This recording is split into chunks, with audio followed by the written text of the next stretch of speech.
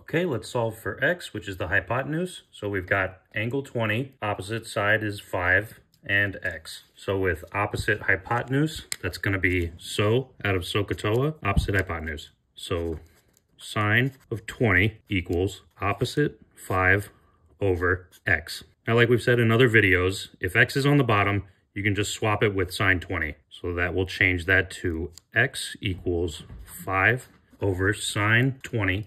So on our slide rule, we'll make sure C and D scales are lined up. And we will go to the sine scale, put it on 20 degrees, right there. And we will divide it by 5. So on the C scale, move the 5 below 20. And we will move the hairline to the left index on the D scale.